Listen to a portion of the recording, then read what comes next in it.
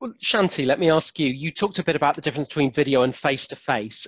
What about telephone? I mean, we've had some reports that the take-up of video consultations is sometimes mixed compared to phone. When do you need video and when will phone suffice?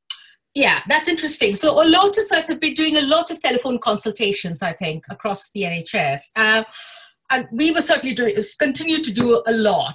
We put this to a focus group as part of the vocal work. And there were a couple of really interesting things. So patients said that when they spoke to you on a telephone, they thought you were doing other things and they didn't have your undivided attention, which I think is probably true sometimes.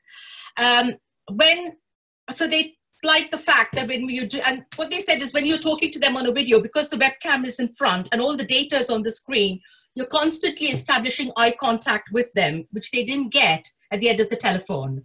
And for us, I think as clinicians, a lot of us like these visual clues that you don't get at the end of the telephone. And I do like seeing people. And sometimes, you know, you pick up signs and you pick up things. We've been doing new patient appointments during COVID using video, which is something that I always said we wouldn't do because patients said you needed pre-existing relationship with them before you started doing video. And I always thought, your first appointment had to be face-to-face, particularly because you can't examine. But we've been using video.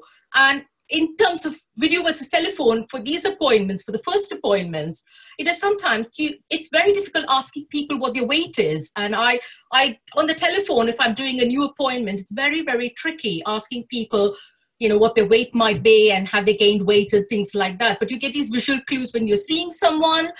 Ethnicity, if I'm doing it on the telephone, I have to ask in a very, very insensitive manner what their ethnic origin is. So there are visual clues that you get on a video, which you don't get on the telephone. It also depends on what you're using it for, I guess. So, if it's a very quick call to tell someone their blood tests are fine and nothing more needs to be done, you're probably all right doing it on a telephone.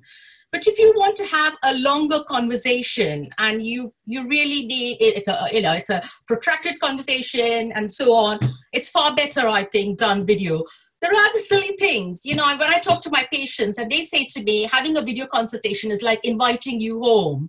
You get a degree of personal engagement, you get a relationship with them, and then you pick up things in the background, which gives you a feel for the kind of lives they lead. And then all the advice that you offer is put in perspective then. So there are advantages, but it all depends, I guess, what you're using it for. And that's the whole thing about keeping it as part of a whole pathway and the flexibility, I guess. Thanks, Shanti.